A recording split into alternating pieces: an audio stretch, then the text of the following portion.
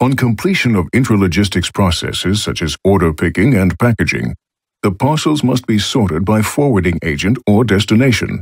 The CLV615 barcode scanner reads the barcode and, based on its content, sets the direction of the switch accordingly.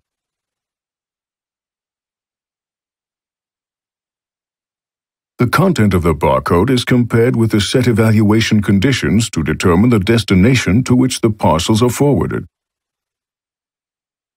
The switch is controlled directly with the digital switching outputs of the identification sensor.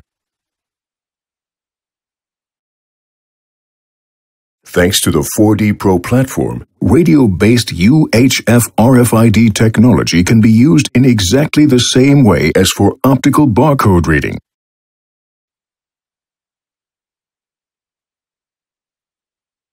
The RFU620 RFID write-read device uses a transponder to identify the parcel. The data content is evaluated against the set conditions and the corresponding digital output is switched.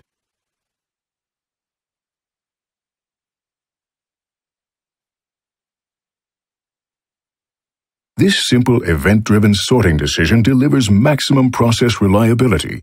Since the remote process control does not require any other hardware, fewer control components are needed.